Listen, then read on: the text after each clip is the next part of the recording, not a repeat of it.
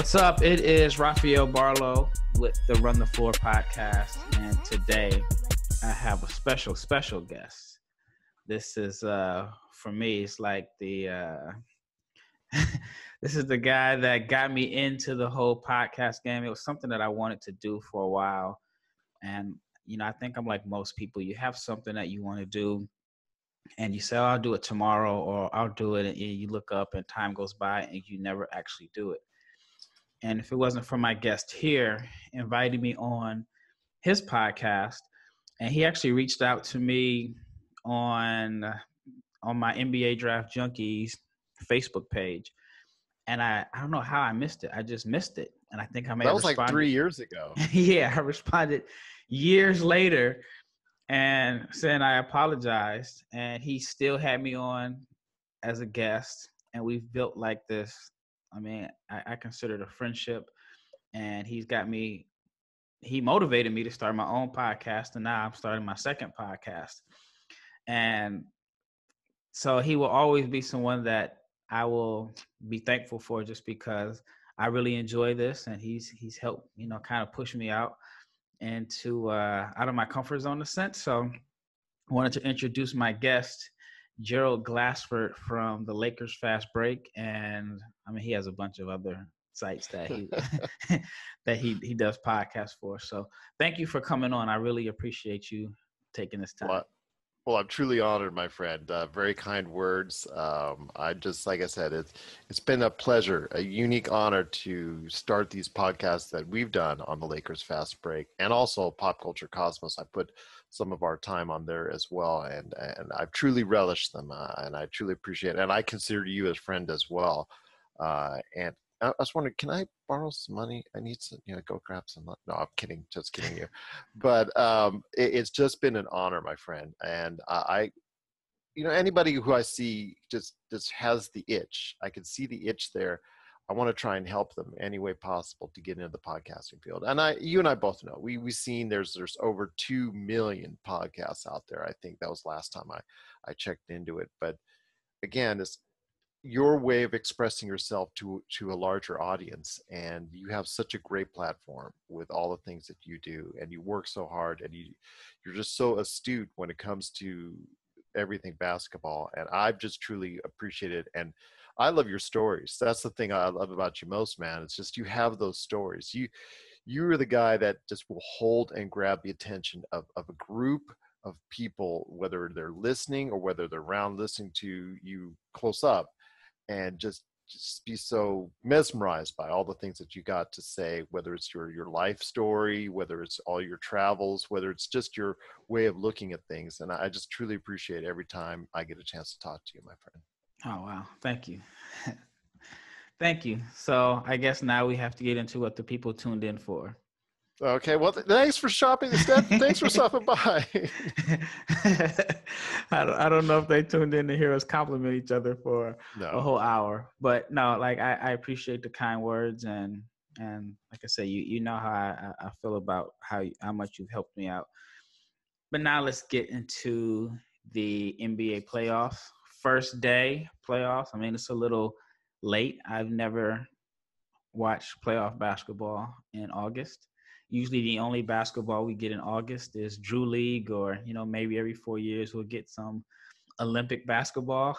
But yes, who would have thought on August 17th, it's like the opening day of the NBA playoffs. So this is usually like the dead time in the NBA. This is when all the NBA execs go on their vacations with their families, and the players, you usually see those pictures of them on off the Italian coast or something like that, and those yachts and whatnot. This is not the time you usually see them playing on the hardwood. So this is very weird, to say the least. Yeah, and I mean, my main thing is the NBA draft, and it's August, and we're still waiting on the NBA lottery. It's just a weird time all across the world, but I'm thankful for Adam Silver and the NBA and everything they did to put this bubble together, because it's been a success. I mean, it's been better than what I expected, and I had pretty high expectations because I knew that guys wanted to play, but I mean, these guys are in good shape. I mean, there's a few Yeah. guys that weren't in good shape, but it just shows that, during this time that these guys really love the game. I feel like there's a lot of negative perceptions about NBA players. It's been, these rich guys that like to party and do this and that. And it just shows that they were working during Yeah. this pandemic, even if they weren't playing on the court. And you can't really simulate basketball shape, but guys were working, whether they was running mountains or on the Peloton or whatever, but they kept themselves in good shape, which means they had hope that there was still going to be, a season that it would finish. And then here we are. I mean, the 8 games, or, for some teams 9, that the seeding games were great. I mean, like, we had Dame Lillard having 40, 50, and 60-point games. You had Luka Doncic had a crazy game against Milwaukee. He had a 30-point game, a 20-rebound game, a 19-assist game. I just thought the basketball was great. TJ Warren, kind of made a name for himself.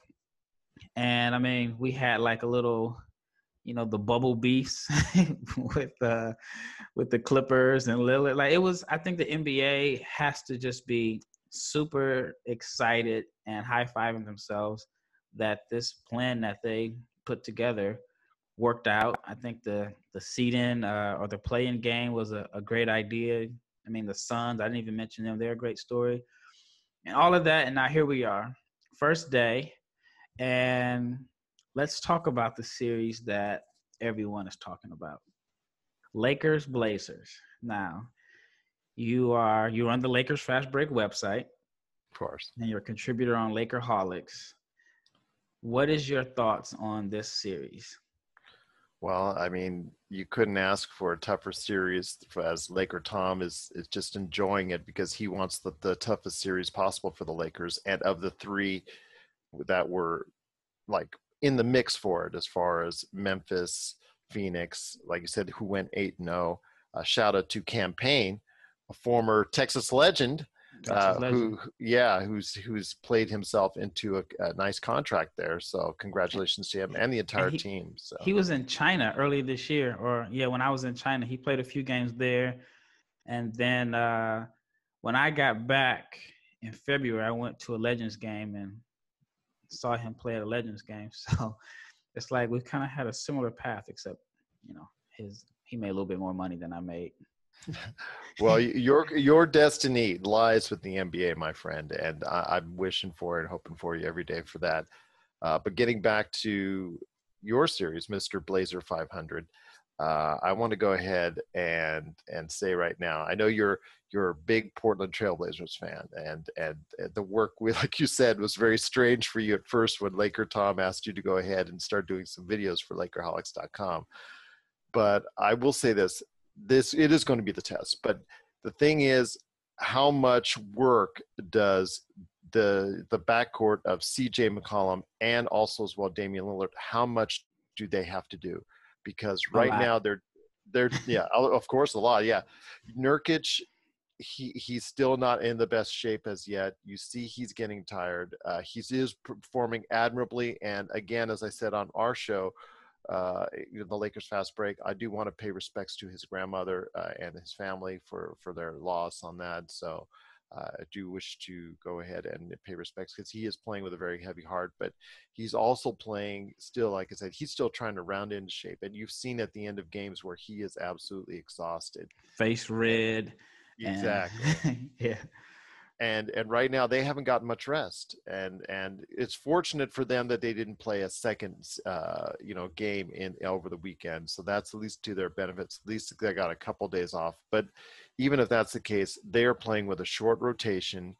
Outside of Gary Trent Jr., they don't have much coming off the bench. It's going to be tough for them, and plus their defense is awful. I mean, they're outscoring everybody at this point, and that seems to be a theme in the bubble. And that's something that you did mention is that, yeah, a lot of people have their conditioning back. But the one thing I see that a lot of teams don't have is a defensive cohesion, working together on the defensive end. It seems to be more of a mindset of, I will score now more than you will. That, obviously we see the Mavericks. We even see to an extent the Clippers and some other teams that are normally more defensive focused, they're just right now not as defensively put together yet. I mean, and it's for some of those teams, it'll come over the course of the playoffs, but the Lakers, despite their offensive ineptness over the course of the bubble, they've been able to at least be somewhat competent defensively. And I think that ultimately will be the thing for them that's going to come out on top. I had been reluctant to say to anybody on Lakerholics.com what the prediction was because I wanted to save it for you, my friend. So I will say the Lakers in 6. I will say the Lakers in 6. So it just comes down to also as well, how much can the bigger Laker guards affect the shots of the backcourt of CJ McCollum and Damian Lillard? I know they're used to bigger guards, but at least if they can go ahead and slow them down a little to where they're in the 20-point range as opposed to the 30 and 40-point range, that will definitely help a lot for the Lakers overall. Yeah, my prediction is Blazers in 6. That's okay. And here's why I think that they may have an advantage. If I'm not mistaken, they're like 7-2 in their last 9 games. Mm-hmm. And the 2 losses were to Boston, which they were down a bunch, and they came back in that game and made it a game late. And then the game I thought they should have won against the Clippers, Dame missed those 2 free throws. And they're already in playoff mode. Their playoffs started as soon as they got to Orlando. They didn't have the luxury of resting guys or just kind of feeling their way out. They've had to win just to get to this point. So I think that their chemistry and their rhythm is fine. And even if I wasn't like a Blazers fan and I were a Lakers fan, I would have some concerns and questions about the Lakers' cohesiveness right now. There were games where it felt like Anthony Davis looked like he was a top 5 player in the world. And then there were games where I'm like, is he really just pacing himself? Because he just looked like he just was totally fine with settling for jumpers instead of attacking the basket. I do think that there's a switch that he could turn on. Same with LeBron. I don't think that he was really giving it his all. I think that, he was saving himself, which is the luxury that they have, by having such a great regular season that the Blazers didn't have. But I don't wonder about those 2 so much. I mean, I do have concerns if I were a Lakers fan about Anthony Davis reading double teams, because I feel like after that Toronto game, it seems like teams have started kind of doubling him, and there's been some issues there. I think that the supporting cast for the Lakers is going to be the difference maker. Agreed. If teams can double AD and make everyone else knock down open shots, I think the Lakers could have some issues. And that's why I feel like with Portland, I think that they're one of the few teams, especially if Collins plays, that has the size up front to match the Lakers if they go big. And most teams don't, because Lakers could throw in JaVale, Dwight, and you're always going to have an athletic big rebounding advantage. I think Portland, I don't think their bigs are necessarily better, but I do think that they can match big for big if it gets to that point, which I don't think it will. I think both teams are going to end up playing a little smaller. I think that if the Lakers try to trap Dame, having Nurkic helps because he can make plays for others. If you give him the ball in the middle of the floor, he can, find Trent or Carmelo on the wings for 3. If not, then he can put the ball on the floor. I think he has a weight or size advantage on Davis in a sense, because once he gets you on that hip, it's just kind of hard for him to be defended. Now he is going to have some issues with Davis as far as running the floor and probably chasing him off screens. Not necessarily off screens, but if the Lakers are going to run plays for AD to pop out and shoot jumpers, I don't think Nurk is going to chase him out there. And as a Blazers fan, I kind of hope AD makes a couple of them and he starts to fall in love. And I would much rather have him shooting jumpers and then running plays for him to shoot open J's than him attacking the paint or being in the glass. But yeah, I'm just the Lakers supporting cast outside of Kuzma. And I mean, I guess Deion Waiters has played good. They just have not looked good. I mean, Danny Green, I was joking with my brothers. Like, I didn't even know he was in the bubble. We're still waiting for him. Yeah. And he was their, I mean, outside of Davis, he was their big free agent guy that they expected him to play better. I mean, he does have these games. I want to say, like, I think there was a game, was it last year, where he didn't make a shot for a while, but then all of a sudden he caught fire. He does show up in playoffs. Like, I mean, he had that series against LeBron and the Spurs. I feel like he just did not miss anything. If they get that contribution out of him, then it's going to be tough, nearly impossible to beat the Lakers. But if he's not shooting the ball well, it really like kind of somewhat evens the playing field a little bit when the Lakers versus any other team. So I think he's really the X factor. I mean, you know, Bron is going to give you his, you know, his 27, 28, 8, 10, something of that. You know, Davis is he's going to get his numbers regardless, just because he's going to play a lot of minutes and he's going to get up to shot attempts. But if Danny Green is, like I said, making shots, it's going to be tough to beat them. So I'm banking on Danny Green still being cold. I'm banking on the Blazers, their rhythm to be able to carry them through, just because, like I said, they're already in playoff mode. They don't really have to turn on a switch. And yeah, I'm going to stick with my prediction. Blazers in 6. No, you're not unlike a lot of people out there. I mean, there's a lot of people questioning the Lakers. It just to me, again, what I've seen is that the Blazers, even though they are in playoff mode, their defensively, it's just hard for them to stop anybody. And if they give the Lakers any kind of confidence, that could be real trouble for the Blazers. I mean, if the Lakers, like you said, have been struggling mightily from the outside, Danny Green, I almost felt like putting him on a milk carton, as far as his picture. Have you seen this person? And because he's been missing. And KCP, the same thing for Kentavious Caldwell-Pope.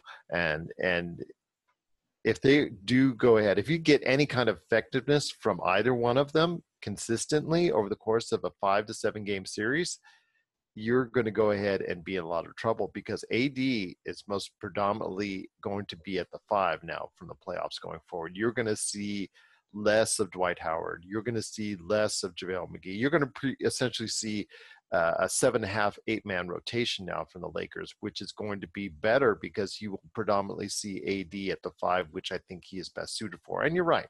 He is going to have some strength issues going against a slimmed down Nurkic, but it works like you said, going forward. If he takes smart shots, if he takes like 15 footers, which you and I know he can make quite a bit, you're right. But if he starts chucking up threes all the time, like he falls in love with it, like you said, and becomes a passive Anthony Davis, that could be an issue for the Lakers as well. And we've seen that over the course of the bubble, when he falls in love with these outside shots, and it just becomes very problematic because he becomes less impactful on both ends of the floor. Yeah, I mean, the Pacers game is the first game that comes to mind where it just seemed like he was playing like a stretch 4. Like, you're Anthony Davis, you're not Ryan Anderson, you're not Channing Frye. Attack the paint. But on the flip side of that, I want Melo to stay out of the paint. I don't want him in the paint at all, unless he has some crazy switch where he has, one of the guards on him or something like that. Then I would be fine. But I just don't think Melo trying to post up LeBron or Anthony Davis does anything for the Blazers offense. He's been shooting good from 3. There are times where he seems like he's still trying to play mellow isolation ball. This is the worst team to try to play mid-range ISO contested jumpers because you're either going to shoot them against LeBron or AD or Howard or somebody like that. So hopefully he can knock down open J's. And then, like I said, if he gets a switch on one of the guards, maybe to the post. But I mean, his game is suited now to be more so of a floor spacer than isolation scorer. All right, That's true. so who do you think will be their 8-man rotation? Like I said, at times you will see in the second half somebody like a Dwight Howard or Rajon Rondo when he gets back. Even though I don't really want him in the lineup, he's going to be in the lineup. You and I both have discussed that at length. I think the lineup will be what my preferred lineup will be KCP, Danny Green, or Alex Caruso. Throw any one of those three, whoever's playing the best. Then you've got Kyle Kuzma, LeBron James, and Anthony Davis. That should be the lineup that you're going to play the predominant amount of minutes on. Of course, you're going to start JaVale McGee for his, 10, 15 minutes a game, or even less now in the playoffs. I guess, they like to start with him because I guess they feel like they get an offensive rhythm. Although in the bubble, they've actually been getting off to horrible starts each and every game. But need I digress. Then you're also going to see Dwight Howard. How much you're going to see of Dwight Howard depends on this type of team that they're playing. Against a Portland with big guys like Zach Collins and Nurkic, you've got Howard to come out there essentially to give you 5 fouls. That's what he is at this point. Now, 2 of them he gives up on each and every game, up on just bad picks, illegal screens, because you and I both know that when he comes into the game, he's like good for 2 illegal screens a game. And he gets called for him, but at least he can give you other times where he's effective on the rebounding and the defensive end still. And Nurkic might allow him to go ahead and be more on the floor, but I could see him, and as they get along, especially if they go against a Houston or another team that loves to go ahead and play smaller, then you will definitely not see Howard for long stretches of periods of time. So that's essentially it. And obviously, like I said, you'll see Alex Caruso, Kyle Kuzma, whether or not he's going to go ahead and stay a player that's coming off the bench. We'll wait and see. If the Lakers struggle at all, you're going to see Frank Vogel shift that lineup pretty quickly. You will see JaVale McGee sit, and you'll see Kyle Kuzma in the starting lineup. If the Lakers start to, let's say they fall a game behind Portland, let's say it goes to 2-1 or 3-1, you will see a switch by Frank Vogel before the end. I can rest assured on that. Yeah, I agree 100%. I think this is the matchup both team or players on both teams probably want, because the Lakers, if I'm the Lakers bigs or even the Blazers bigs, I know like, okay, this is another team that they're possibly going to play big and we might get a chance to play. You don't want to play Houston because you know that you're not going to play. You know that they're going to, I mean, you can't really play Dwight or JaVale too long unless especially those guys, because they're not really going to dominate by feeding the ball in the post to them. So the only advantage they'll have is maybe on the offensive glass, but they're still going to have to defend out in space, and most shot blockers do not want to come outside the paint. Yeah. So Portland is a matchup where I think sometimes both coaches rely on these 2 big lineups and it kills the offensive flow. So, like, I mean, there's been times I'm watching the Blazers, I'm like, please take these 2 bigs out. Like, I saw a lineup, they had Nurk and Whiteside on the floor together. I'm like, of course the opposing team wants that. Pack the lane. Yeah. Just pack the lane. And then, I mean, the Lakers were able to get away with it because they were just able to out-talent teams. But we all know when the game is on the line, they're going to go small. And they have the flexibility to play both ways. But you're Lakers 4-2. I'm Blazers 4-2. So we will see who ends up being correct. So let's move on to the next series. And who is your choice for out of Houston and Oklahoma City? That one's going to be a tougher one than I had anticipated, because you're seeing the issues with Russell Westbrook and his injury right now. he's going to be out, the first 2 to 3 games, if I'm not mistaken, I mean, of the I've seen series? the first one for sure. In my opinion, I just think it depends on how the first game goes. Let's say Oklahoma City comes out and wins by 20, he's going to play game 2, in my opinion. Yeah, I agree with you on that. I think at this point in time, I think it's a close call. I think it's going to go full 7. I'm going to go with Houston. I just think in the end, you have the most prolific scorer. I mean, Oklahoma City, do they really have a scorer that's going to go ahead and take over a game besides Chris Paul? And Chris Paul can only do it for you these days in stretches, and he saves his energy for the end of the game. That's why they're so clutch at the end. Mm-hmm. I think at this point in time, when it comes to what you can see is with Houston, they still have, if Westbrook is anywhere near healthy, 2 still dynamic performers that can go ahead and give you stretches of dominant performances. And with Oklahoma City, like I said, it's Chris Paul, but they work better as a team, and you can see that. I just think it's going to go 7, and I think it's going to be Houston at this point in time. I think small ball is going to be just enough this point around. Yeah, and I think with the Thunder, Chris Paul is their 3rd leading scorer. And so he's probably not the one that's going to go. Actually, he may even be their 4th leading scorer. He may average less than Like 15, Gallinari. 16? Yeah. 15, Yeah, I mean, 16. I know they have like a bunch of guys between 20 and like maybe 17. So it could be Alexander 1, Gallinari 2, Schroeder, Paul. I know they're all close, which I guess you can say kind of plays into their advantage because they have 4 guys that they probably can get their own shots. But, in the playoffs, it usually comes down to your superstar.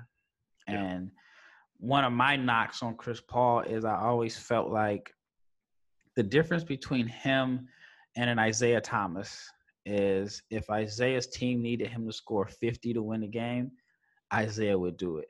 Yeah. I think Chris Paul has the same capabilities. Even if you look at their stats, like they're very similar as far as like points and assists, even though Isaiah probably has the reputation more so of a scorer. And Paul has a better shooter of the 2. Yeah. Well, more efficient. Yeah. But I always felt like those Clipper teams never reached their full potential because when the game came down to clutch situations, Chris Paul would defer. Like there were times where JJ would take the big shot or Jamal would come off the bench and take the big shot, which those guys are capable, but Isaiah Thomas was taking the big shot. If not, he was creating it off of him being a threat to shoot.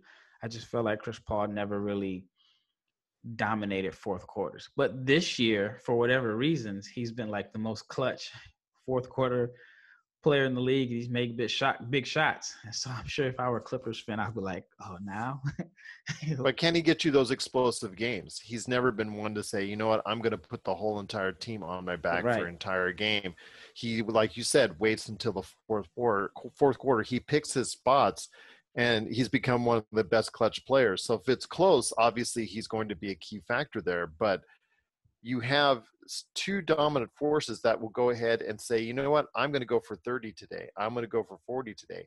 With Oklahoma City, you don't have that one superstar that says, you know what, I'm going to go ahead and take the whole team on my back for the entire game. And I think that's going to end up being the differences in a game 7 performance. You're going to see Harden go for 50 or for 40. You're going to see Westbrook go for 30 and them get just enough outside shooting from everybody else to go ahead and pull it out. Right. And then I just wonder, what does the Thunder do with Steven Adams? He's such a big part of, just their culture. It seems like for the past 8 to 10 years. And I don't even know if he's been in the league that long, but he's been the most consistent Thunder player in years. And does Billy Donovan find a way to play him and make him effective? Because I feel like if you try to take advantage of him in the post, then you've thrown your offense out of sync because that's not their game. And then if you're not taking advantage of him, then what is he really doing out there? He's going to have to be really effective on the offensive boards to stay in the game. Yep. Which, more and more teams don't care about the offensive glass. I mean, I've been watching some of these games, and it's like if you watch Dallas play, as soon as a team shoots, they're gone. Yeah. because they want to get back on defense to at least try to have a set defense against Dallas's offense. And I know like Doc Rivers, he's known for just not crashing offensive glass ever. He's just like, get back. So yeah, I'm curious to see how Adams is used, and if Oklahoma City tries to either play through Adams, which is not their, not how they're used to playing, or if they try to go small and match the Rockets size for size, then it also kind of puts them at a disadvantage because they're not used to playing that way. But I do think having Gallinari at the 5 in this matchup could be pretty fun to watch. So I wouldn't be shocked to see like 140 in the 130s in the playoffs, which That I would be guess, fun. yeah. That's fun to watch. Yep. All right, the next series, and this one is kind of tricky too because there's so many key factors and guys Who did you out. take? Houston, Oklahoma Oh City? yeah, I'm sorry. I got Houston at 6. Okay.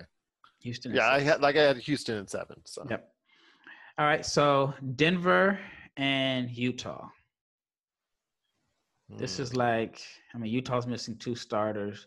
Denver's missing a couple guys with Barton and Harris aren't playing. Jamal Murray is probably not in really good shape. Did you see like his first game back? Was that the game that went into like all those overtimes and he played a lot of minutes his first game back?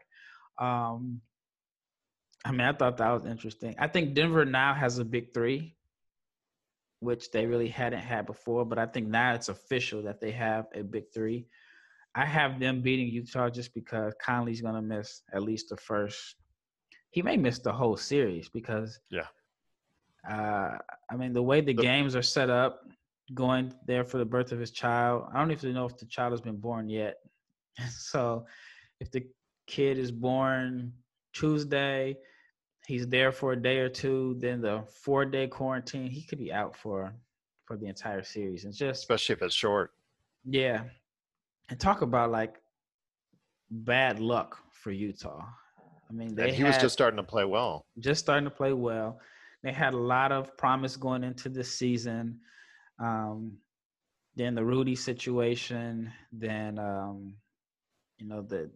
they thought there's going to be major chemistry issues between their 2 big stars. Bogdanovich was playing well. He gets hurt. Then right when Conley starts to play well, he's going to be out. And it's been like an unfortunate season for Utah. And then Denver, they've had, I don't know, their fair share of guys. At one point, we didn't know how many guys actually had in the bubble. There were rumors they only had like 8 guys there. They had these crazy lineups, and they've been able to maintain. And but what makes this series interesting to me is I feel like Utah was looking for Denver. Like Denver was the team I feel like some teams were hoping to play. Like that's Utah was trying very hard to lose. They won't say that to you, but they were tanking. A lot of people are accusing them of tanking. Yeah, they wanted Denver. Like this is the matchup that they felt was the most favorable for them, and they have it. And in my opinion, if you tank and you, in so many words, calling someone out, you better win.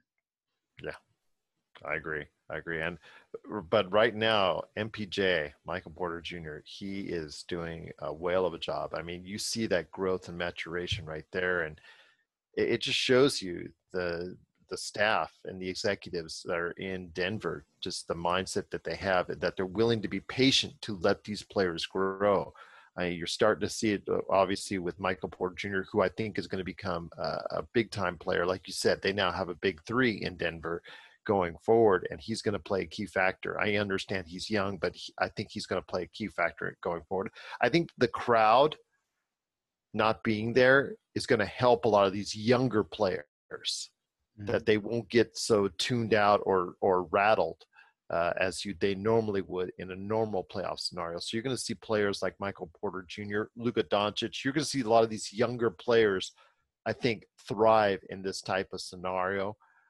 And also it helps what we've seen with Denver, that situation that they have. It's going to help their team going forward, and they're going to be something to reckon with for a long, long time, because Bol Bol, who we saw. They just had to be patient with him. They had to be patient, make sure he's healthy, and look at him as far as someone coming off the bench that can contribute like he can, that can do the things he can do at 7'2". I mean, people still see him as kind of amusing and whatnot. He's a real player, and he can be so effective for so many reasons on the floor.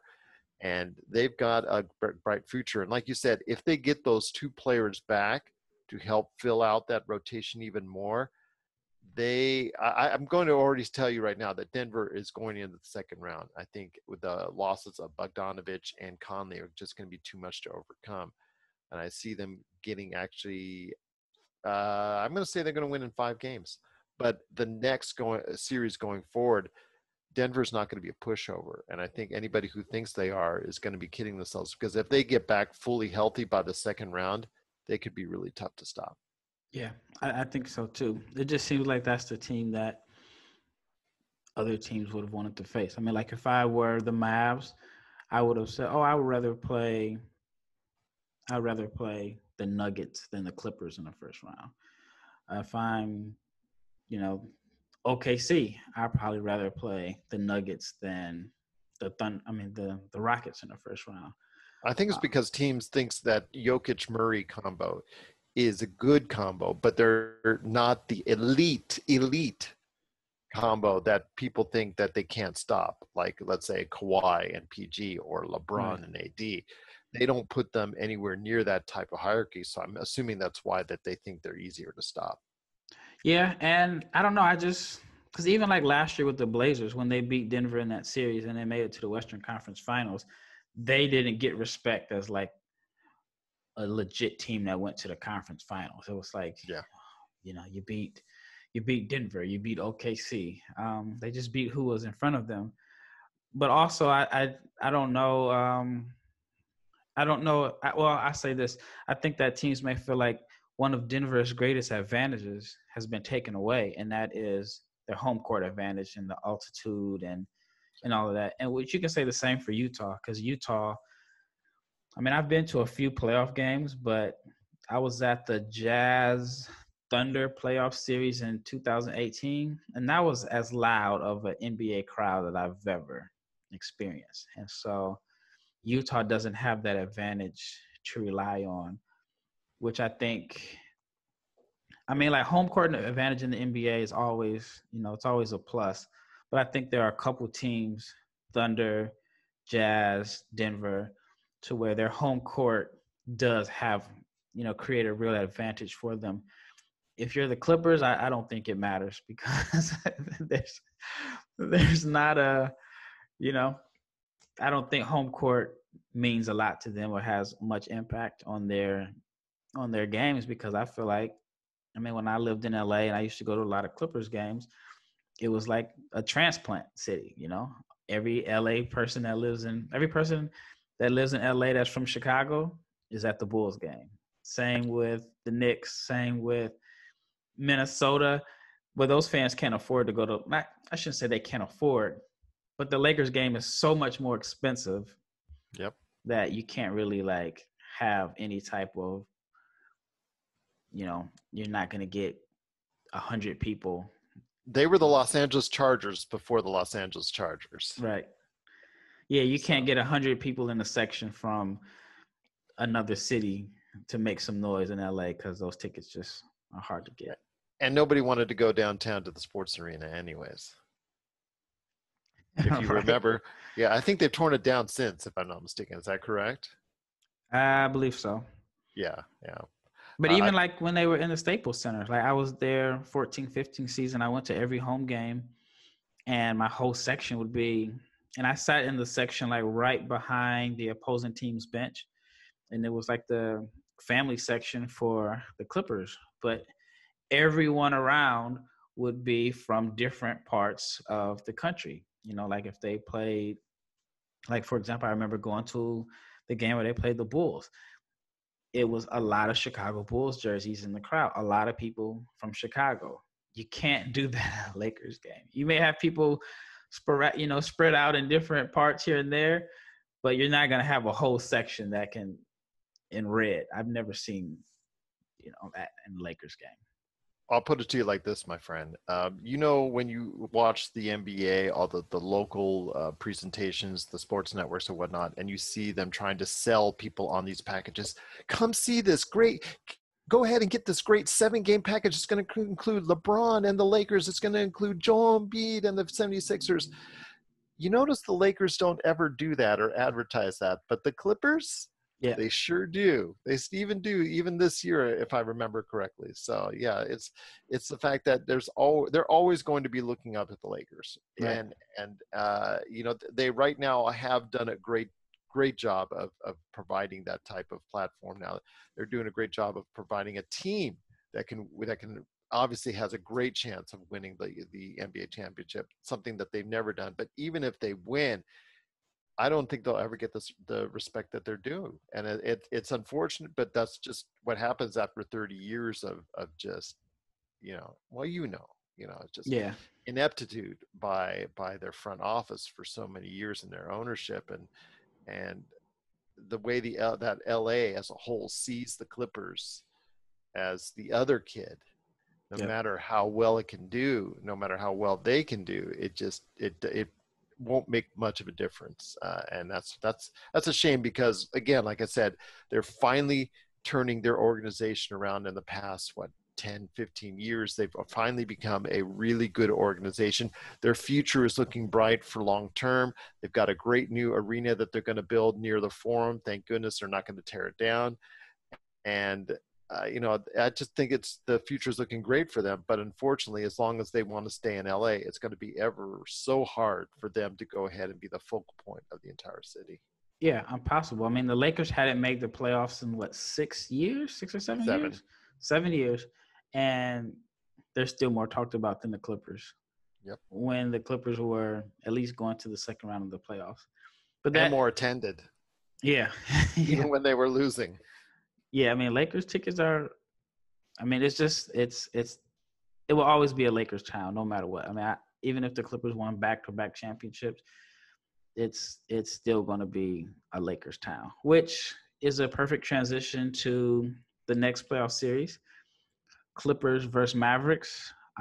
Worst possible matchup for Dallas. I think that they've played well against the Lakers. They've played well against other teams.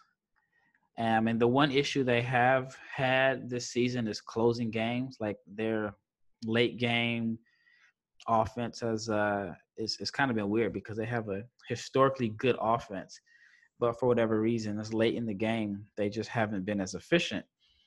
And so I really think that they can compete with anybody in a 7-game series. But this is the worst possible matchup for them, because they're so heavily dependent on Doncic. And he's been great. I mean, I know he's put up good numbers against the Clippers, but they're not efficient. And LA can just throw 2 to 3 guys at him, wear him down, and he is the engine of that offense. Like, they don't go without him, creating shots for others, because they really don't have a lot of guys that can really create their own shot. They have a lot of outside shooters. And I mean, what luxury the Clippers have of being able to maybe start him off with Beverly picking him up full court. And then if he calls for a switch, now you got Paul George. Then you can put Kawhi on him. I mean, you can put those 3 different defenders on him in the first quarter and just kind of rotate them and wear him down. So I live in Dallas, and I think this series goes 5 games. I mean, I think the Clippers win 4-1. Wow, I'm actually thinking a sweep, to be honest with you, for the Clippers. There's just so many players on the Clippers that you can put up against a player like Doncic. Yeah, I mean, you're not even talking about a JaMychal Green. You're not even talking about some of the other players that they can throw for a 5-minute stretch here and there. They don't have to just throw Beverly, PG, and Kawhi at him. There's so many looks that they can give Doncic. I think Porzingis is going to be a key for them to stay anywhere near the series. I mean, he's going to have to average over 30 for them to go ahead and be close to them, because they're going to give Doncic a hard time. They're going to let Porzingis shoot as much as he wants. They're going to let him do as much as he wants, because they're not scared of him. Yep. It's Doncic that they're scared of. And if Doncic is not going to be able to give any type of range to go ahead and take over the game because he's got either Paul George, a Kawhi, or a Patrick Beverly in his face the whole time, then you know what? It's going to be a tough time for Dallas. They just don't have the supporting cast. I mean, we talk about the Lakers.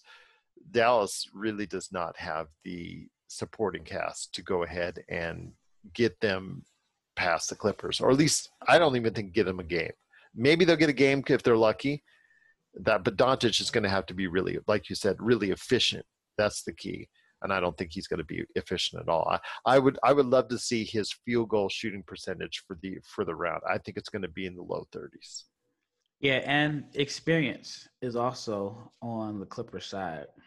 Porzingis hasn't played a playoff game. Kleber hasn't played a playoff game. Doncic hasn't played an NBA playoff game. Hardaway may have played early in his career with the Knicks, maybe. Who else? Yeah, I mean, they don't have any playoff experience. Seth now, I will Curry. say, yeah, well, Seth played with the Blazers last year. Yeah. That's it.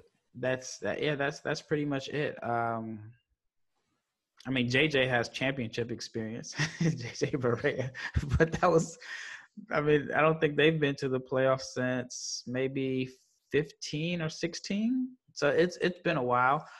I mean, Doncic doesn't seem like the type of player that's rattled either way. I think like the Euro League, it's one game and you go home. Yeah. So you don't get a chance to live to see the next day.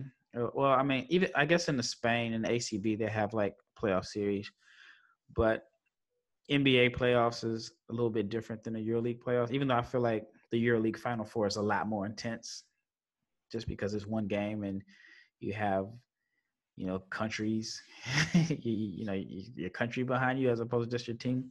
But anyway, so I think he'll be fine. I don't think he'll be rattled because he just doesn't seem to really get rattled like that. But yeah, it's just, I mean, they're a young team still. So this is the year that they're probably going just to get their feet wet in the playoffs. And I think they're going to be dangerous going forward. I think they will be too. I just think that that's a bad matchup for the Mavericks right now. And I think that it's going to be a very easy time for the Clippers in this round. Going forward, I think they're going to have a lot tougher matchups. But I think right now it's going to be a very easy one between the Mavericks and the Clippers. Yep, I agree. So now let's go to the conference that isn't as exciting. The Bucks. And I just tweeted before we got on.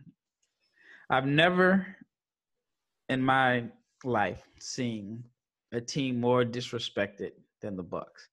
And when I say disrespected, I'm talking about they have the reigning MVP, possibly two-time MVP. They have the best record in the NBA, and they get the 12:30 game. Like, luckily for them, there's only two gyms. If there weren't, they'd be playing on NBA TV. Like, nobody cares. And I was just saying, like, I know LeBron is LeBron, so it may not be the best comparison. But LeBron could have played me, you, Laker Tom, and my brothers, and that would have been on at prime time. You know it. You know it. and he was in Cleveland, so you can't say it was the market. Giannis has done everything that you expect out of a superstar. I mean, he hasn't won a championship yet, but they went to the conference finals last year, I believe. Yeah. MVP, and they get the 12:30 game. And I looked. There's only one game. I think this series is going to be a sweep. There's only one game where they're not playing either at noon or 12:30. And that one game they're playing at 5. And the Pacers Heat series, which I think, everybody thinks is going to be a better series, but they're playing after the Bucks. Can you name an MVP in league history that played on a team with the best record that would have the early game? No, I can't. It's amazing. Unless you could say maybe Russell Westbrook when he was with Oklahoma City, just because, the market as far as that's concerned. But still, this is going to be very tough to watch for people out there, NBA fans who truly appreciate it. what Giannis can do for the game. But again, it comes down to the market, comes down to the interest level, and these guys and gals that are running the ESPNs and TNTs of the world, they see the ratings, so Right. they know actually how much Giannis actually moves the needle when it comes to the playoffs.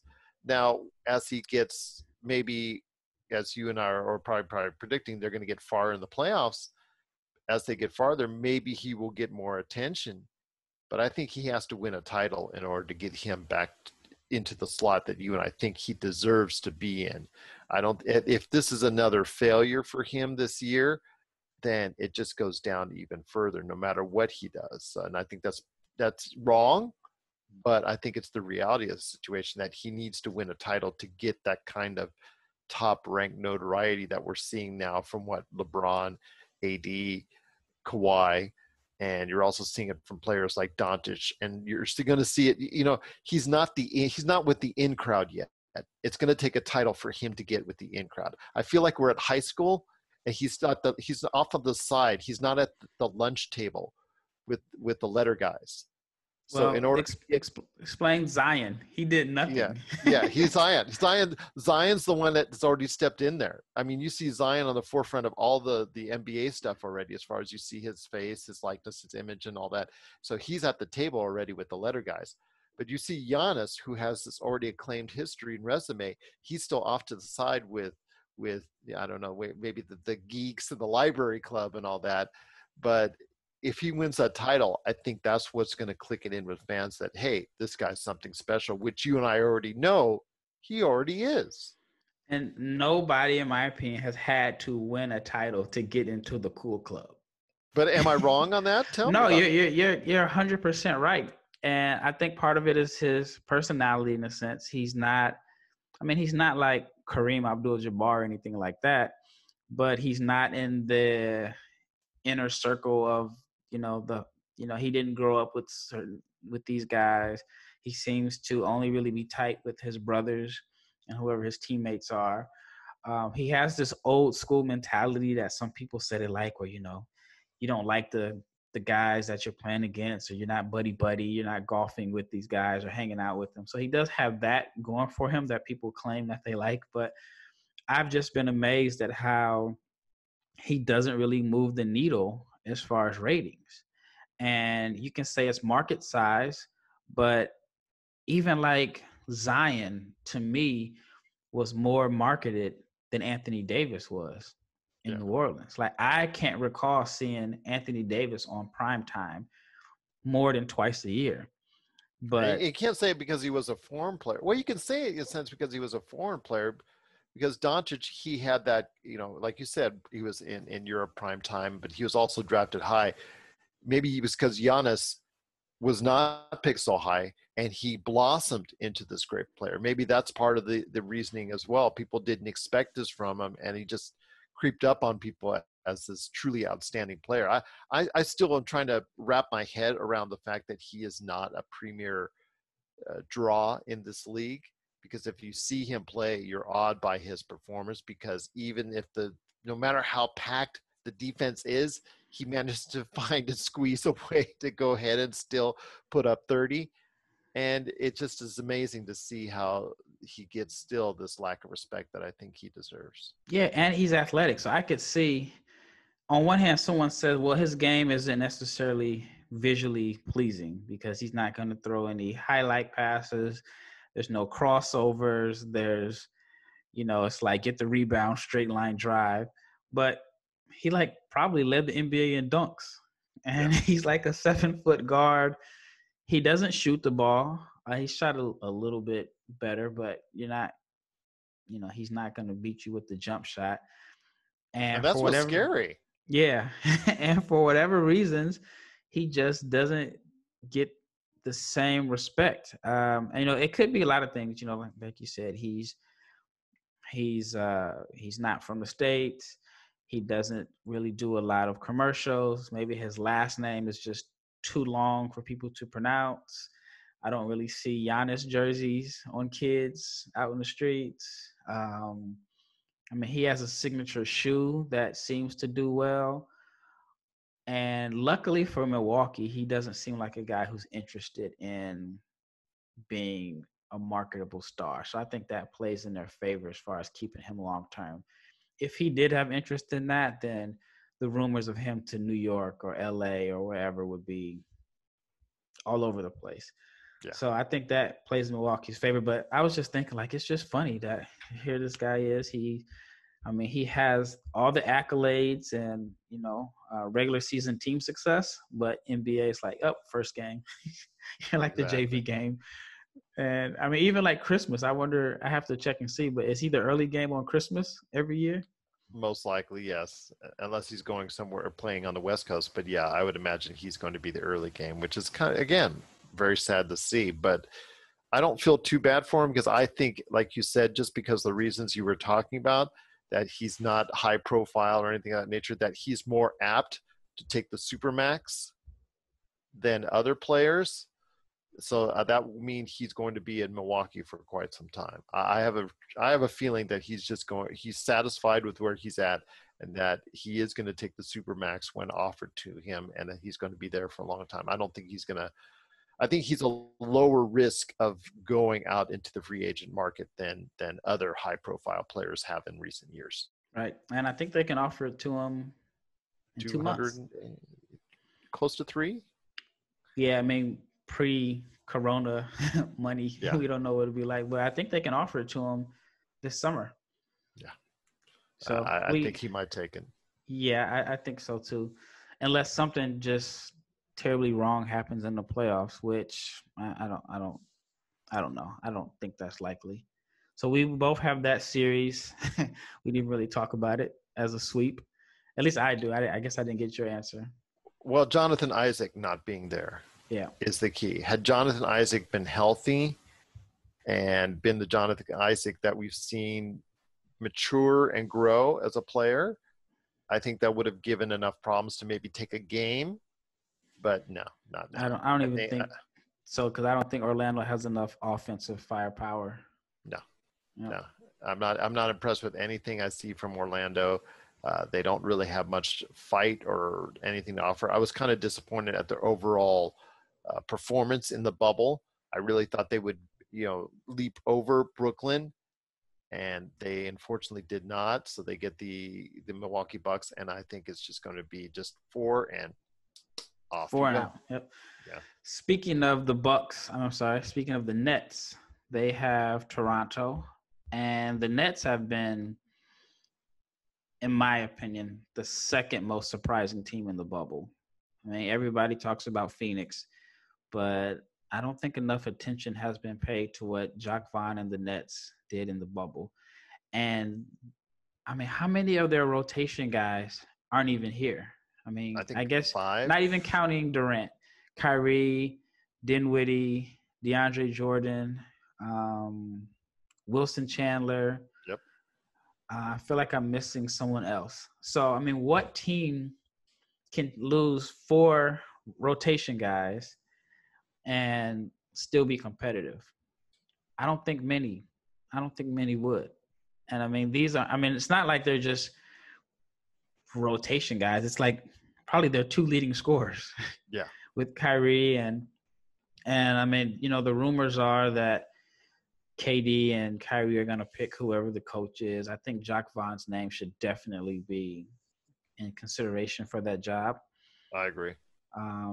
But I think he has a good chance because based off of the coaches that name you keep hearing coming up, 2 of them were last coaching the Nets. So that kind of leaves Tyronn Lue as the only option. Because I mean, it doesn't make sense to bring Kenny Atkinson back. I think Luke's going to go to the Pelicans, though. Well, so if that's the case, then the Nets are. I mean, I guess they have to give the job to Jacques Vaughn. Like, who else would they hire? Based off the names you've been hearing. But if I'm Lou, if I want I have to ask myself, do I want the Nets job or do I want the Pelicans job? Well, the Pelicans can offer him the job like today, and the Nets can't. So do you wait on which one? And I have posted about it. If I'm going to take a head coaching job, I'm taking one in the Eastern Conference. I'm Yeah. staying away from the West because, I mean, if you take the Pelicans job next year and they play really well, do they make the playoffs? Because Golden State is coming in for a spot. So you have That's to right. hope Portland, Dallas, or OKC, or one of these teams that is had a pretty good season falls out just to make it. So yeah, And I'm other staying. teams like Phoenix that played Phoenix, so well at 8-0. Spurs. I mean, they're still they competed well in the playoffs. I think they found something when they finally stopped trying to play big. But yeah, I would take I would take a job in the Eastern Conference. But as far as the Nets, I mean, just they've played well with, Joe Harris has played well. Karis LeVert is looking like he's a very high level NBA player. Like, I just wish he shot better from outside. I just wish he shot yeah, better. yeah, because he can. I mean, he can put the ball in the hole, and he Yeah. needs the ball, which makes it an interesting fit for him and Brooklyn long term. I almost called him New Jersey. They've been out of New Oh, Jersey I for a think he's while. a better fit for them going forward. I know there's been some question on that, but I think as your sixth man off the bench, I think he fits better with what they're doing than Dinwiddie.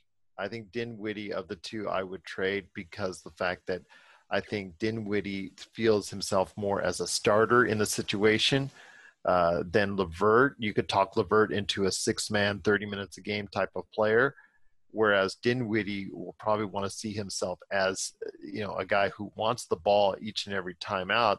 And the problem is there's two other players that are going to be higher up on the food chain Mm-hmm. than he is. So I think of the two, I would trade Dinwiddie for players that might round out that form a little bit better. Because we don't even know what we're going to get with Durant. Yeah, I mean, he's, to me, at one time he was playing better than any player on the earth, and we don't know how close he will be to that player when he comes back. So we're not, nobody knows for sure, and there's got to give him some time. So you're Well, going he's to need had over a year. I mean, by the time he plays his next game or first game in Brooklyn, it will be at least 18 months. But we got to remember how many years he's been in the league and how, because he's now, what, 31? Probably close to it, yeah. And he's about 14, 15 year in the league. Wow, 07 draft.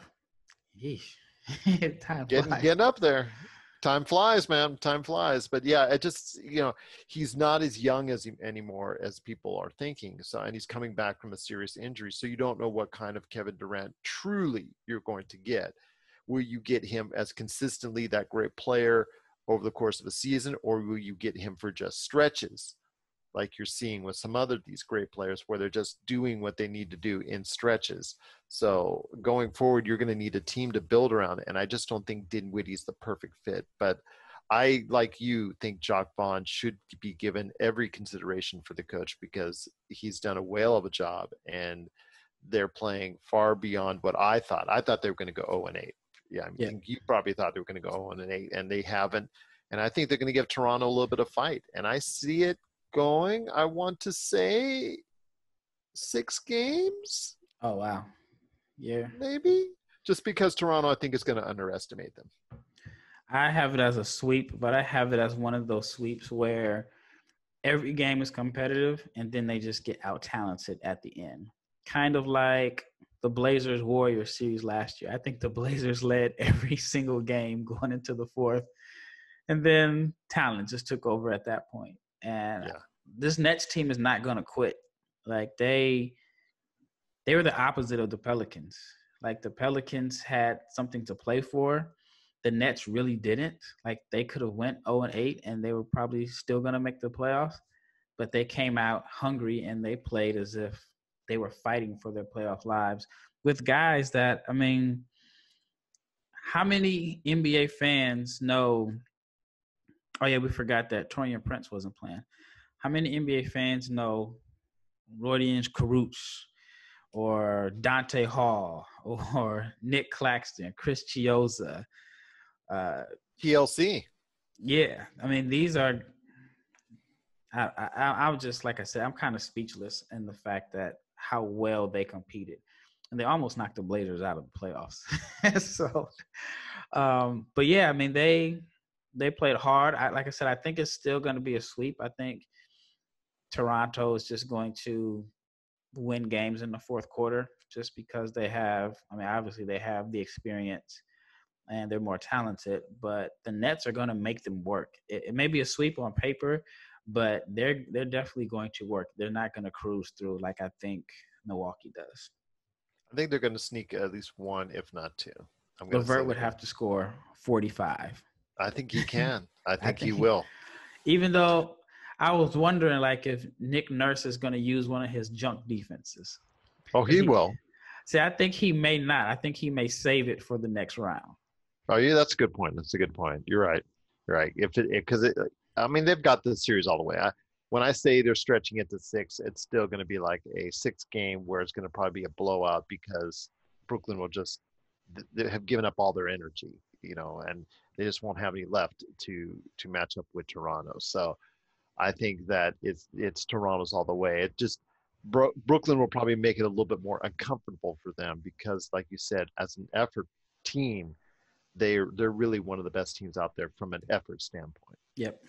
And it's I mean, I guess at this point you have to say it's the front office or the culture that they've built because the same was with Kenny Atkinson. I felt like they had overachieved last season. And then this year, I don't know. I just kind of feel like the Kyrie dynamic kind of threw them off a little bit. I felt like they played well without him. And then right when everyone expected them to just be awful, like this team is awful on paper. They're really bad on paper if you look at it. And you really have to be a diehard NBA fan to name like some of these guys on the roster, but they competed. And but yeah, I just like the culture that they've built, and I'm really interested to see how next year goes for them as far as like their pieces. Because as far as like LeVert, I think this is an opportunity for him to really show how good he is in front of like a national audience. And if he comes off a very strong series, let's say it does go 6 games like you're predicting, which means he's going to have to put up crazy. He's going to have 30 plus a game. So do you go back to how do you convince him to be the 6th man after a strong playoff series like that?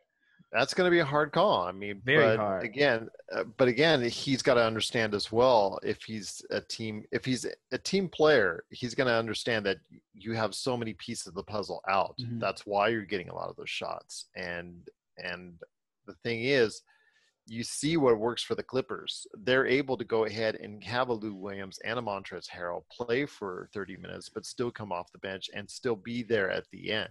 So you could go ahead and convince him to, if you look at it from that angle. It might have been a harder sell in previous years, but seeing how the Clippers have done it, I think it's probably easier sell. And he could really just be something special for them as a hybrid starter, because I don't think you're also going to get 82 games out of Durant next year as well, or Kyrie Irving. So he's going to start at least 20 of those games.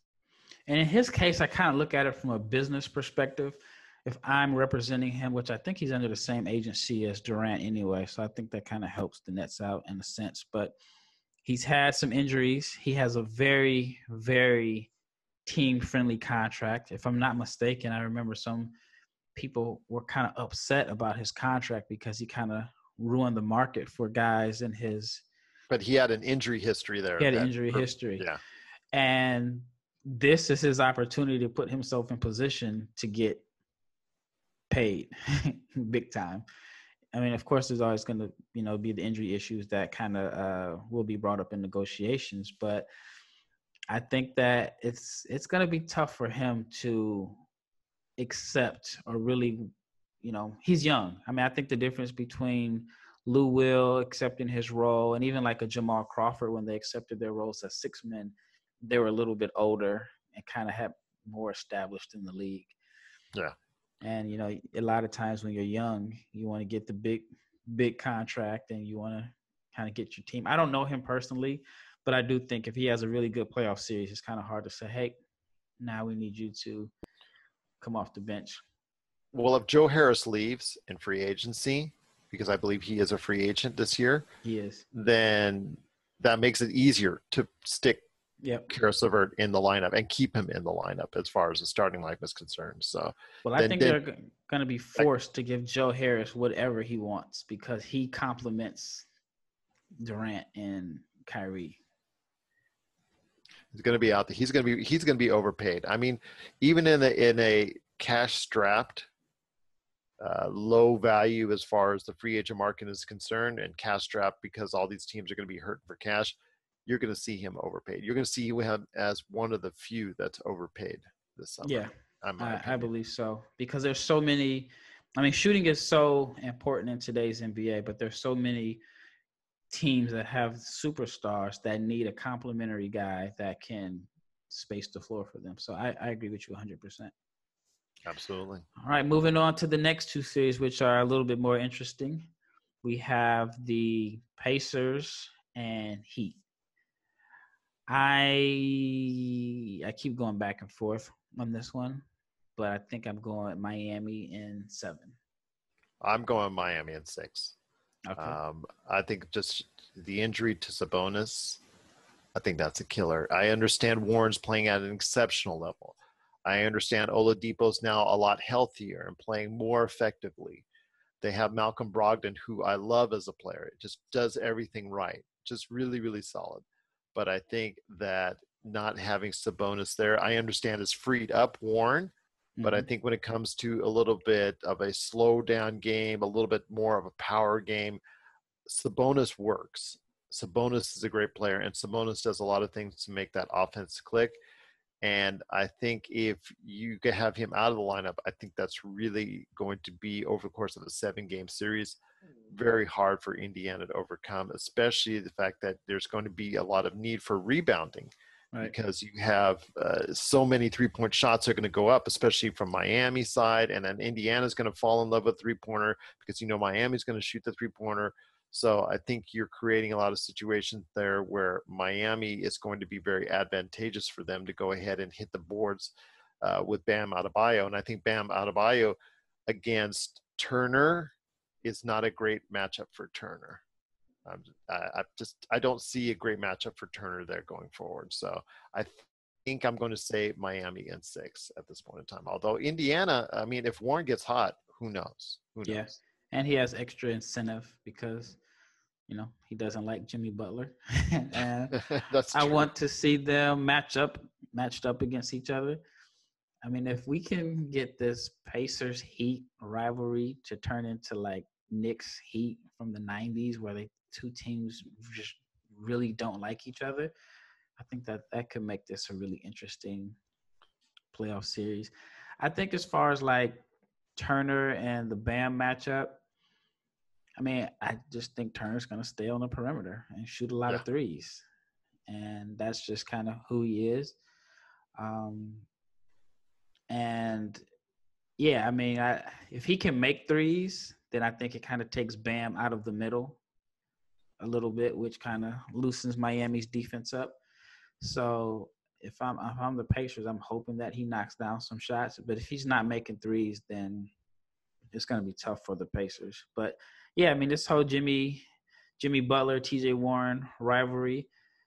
I mean, if if Warren is cooking and he's hot, I mean, he went against some pretty good defenders in Ben Simmons and Anthony Davis and just torched them. And then, pride is going to step in with Butler where it's going to say, look, I know he's playing the 4. Butler's not playing the 4. He's going to want to match up against him. Yeah. And I'm looking forward to it. I see some hard fouls. I see some. But if it gets to a fight, there could be suspensions, and that could be a key too. Yeah. Yeah. And I wouldn't be shocked if there's a 1-game suspension. Mm-hmm. And it makes it even more interesting because if I'm not mistaken, are they in the same hotel? Yes, I believe so. That's what, in fact, I think the ESPN podcast, a couple of them have mentioned that they were hoping that they would find security camera footage of both teams going back or in the halls, seeing them mix up against each other, seeing if they can catch a fight right there in the middle of the hall. So, or in the lobby per se. That I would be mean, funny. that would make this bubble documentary. That would Yes. make it great. I mean, I think ESPN could have some really good content, especially if we're in the same predicament in the next few months, which I think is likely. If they can have this bubble documentary and kind of like, the Last Dance type thing in November or something like that, right before the season, I think that would be great content. All right, I'd so love to see it, man. I'd love love to to see see it. it. All right, so we're down to the last series, Boston and Philadelphia. I have Boston winning. I have Boston winning in 5. I don't I think do the too. Sixers have enough firepower. I don't think that. I just think that Embiid is going to have to be dominant every single game for them to win. He's capable of it, but I just think like they just don't have the floor spacing to really free him up. I think he's going to be tired and he's going to end up settling for jump shots because even though Boston struggles against bigs and they struggle against, every big has hurt Boston. They don't have a lot of size. I just think that they're going to pack the paint and dare everybody from Philly to make outside shots. And I think it should be a pretty easy series for them. Let me ask you this. How many games will it take for Embiid to try and attempt to kill Shake Milton? It depends.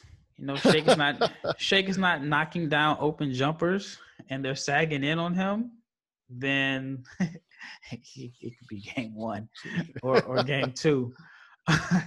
The person I think he should be the most upset with is Elton Brand. Like I've been saying, like this team is built to beat the 2000 Indiana Pacers with the Davis boys and Smits, and like I just don't think this team is built for this era of basketball, and so I think they're going to struggle, and he's going to be the one that catches the heat and all the defenders in his lap because they don't really have any floor spacing or a point guard that can get in the lane and just kind of create open opportunities.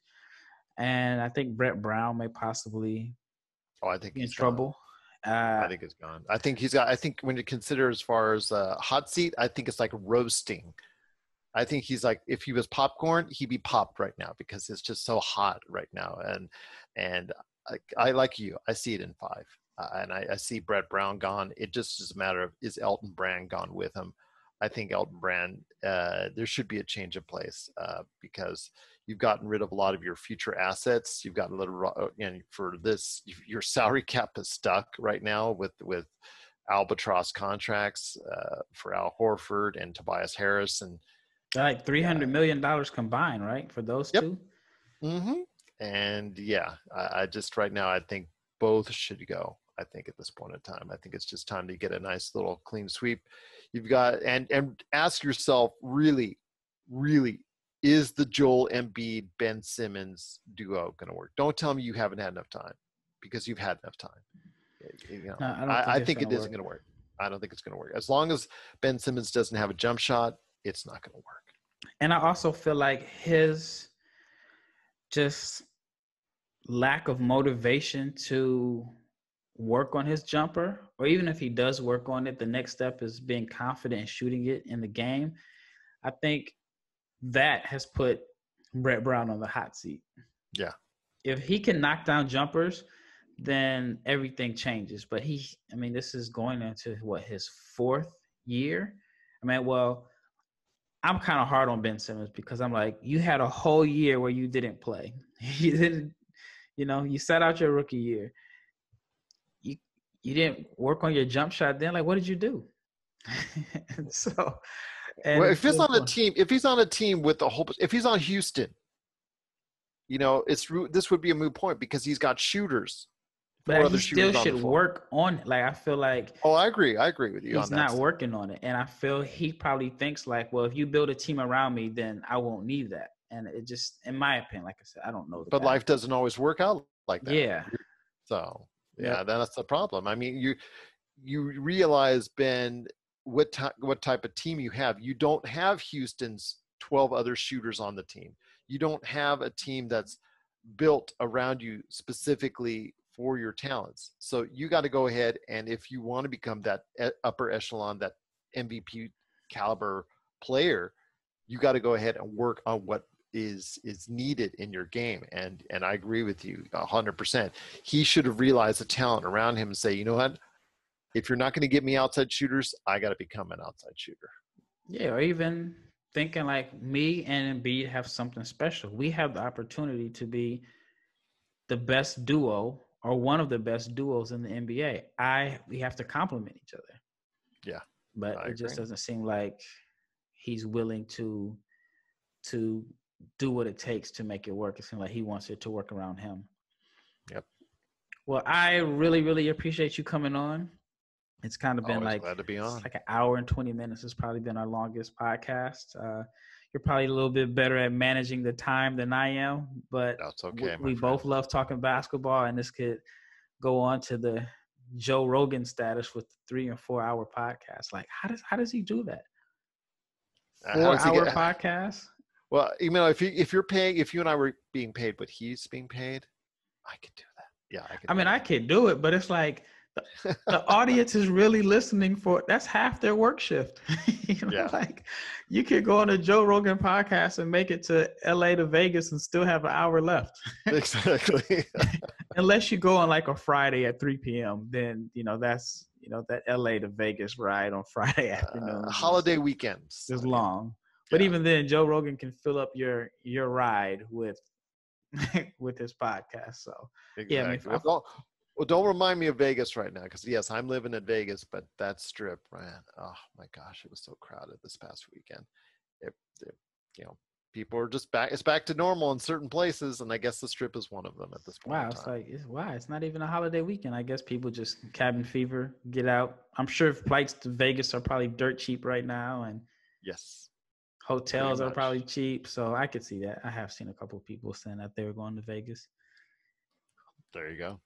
Well, thanks again for coming on. Where can my audience find you at, as far as where they can listen to your mini podcast and all that you do?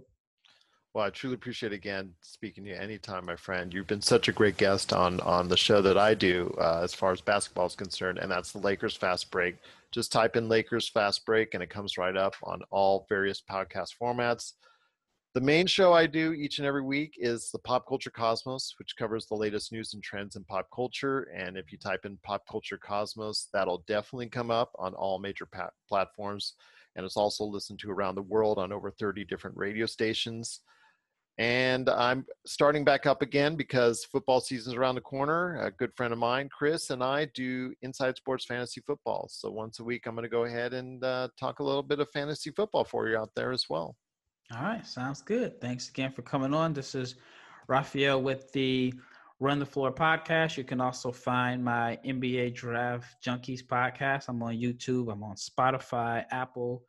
And this is a big time coming up for me as far as NBA draft. All the work that I've been putting in since September is now actually we're getting close to the day. Actually, by the time this podcast is up, there'll be a couple days later, we'll hear about the actual lottery, where we'll find out where teams will be picking. And then from there, that's when the real work starts. So me and Gerald will be speaking to each other often. I'm sure I'll be on the Lakers Fast Break podcast sometime this week.